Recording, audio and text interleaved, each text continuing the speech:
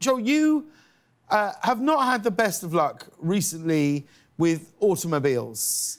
Yeah, is this right? What's happened? Because you do like a good car. Yeah, well, I bought Twitter last year. Right. And no, we do have a Tesla that has the the gull-wing doors. Yeah. And my wife drove into our garage full speed. Wow. With one of those doors open. This was years ago, and then she called me and she was like, nobody's hurt. Never a great opening line. Yeah, of a never phone call. at all. Yeah. And then 2 years ago, she did it again. No. Yeah. Wow. Stop. Ripped off the same door. So, No. Is it like a protest she's doing or something? It's like a demonstration? It's a very expensive protest. Yeah. It's I just saw the doors off, and it's a beach car now. No, it's the car. It's really cool for a while, and then it gets cool to this for point. about 45 seconds. Yeah. And then you realise, oh no, this is a nightmare. Yeah. Yeah. Especially when people know you and they want to like get an autograph, and you're like, no, I'm sorry, I'm in a rush.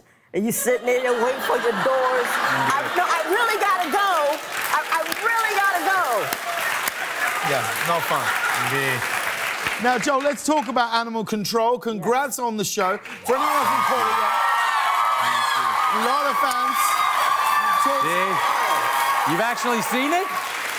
Yeah, tell us Great. what it's about and who you play. Well, it's about the people that, if you've got a raccoon or a snake, which I know you love, and or if you've got some, like a coyote outside in your yard, these people will come and take them away. It's not a documentary; it's a workplace comedy, and it's about the kind of our relationships, and then removing rabbits that might be dosed with mushrooms. And there's lots of animals around. Obviously, it's animal control. How are you with wild animals? Would being on a show like this, would you be attracted to such an environment? Oh, God, no. Yeah. I am not good with wild animals. Yes. Yeah, domesticated, yes. But no, I cannot, especially I'm terrified of snakes.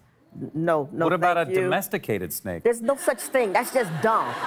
Well, That's just dumb. But bring a snake in the house. My son keeps, oh, can I get a snake? No, that's dumb. You're not doing that. Well, I will tell you, it's now not that a pet. You gotta have legs to be a pet. But if you've got Joel's number, I mean, Joel, you are quite the snake wrangler. This is right? I do, and she can't. There's a restraining order against me, so I can't give her my number technically. But yeah, no, I love all that stuff. So Really? Yeah, it makes me aroused, and it's weird. We've got a video here. This is Joel McHale wrangling a snake. Have a look at this. Yeah, I don't think he can flip out, right? Yeah, that's a rattlesnake. Well done. Yeah. You're gonna see my outfit. It's gonna be a little less, it's not. Dinner? There it is. Do you like how I dress like a biker? Rattlesnake.